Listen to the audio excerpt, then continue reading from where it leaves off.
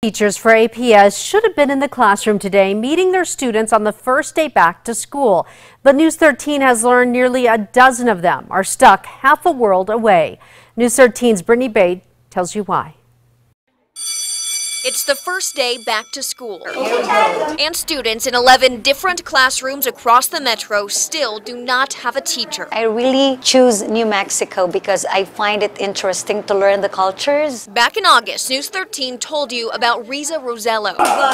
She is one of 33 Filipino teachers hired on by APS to balance out their massive teacher shortage. Their website shows halfway through the year, the district still needs 170 teachers. We've been talking about a teacher shortage. The country has been talking about a teacher shortage for about a decade now, and this year we're living the reality of it. At least 11 more Filipino teachers were scheduled to start teaching this semester, but News 13 has learned they are all still stuck in the Philippines. They're helping to fill some very difficult positions. APS spokesperson Monica Armenta told News 13 through email. The U.S. Embassy in the Philippines was closed for the holiday, so there was no one there to get exit interviews with the teachers.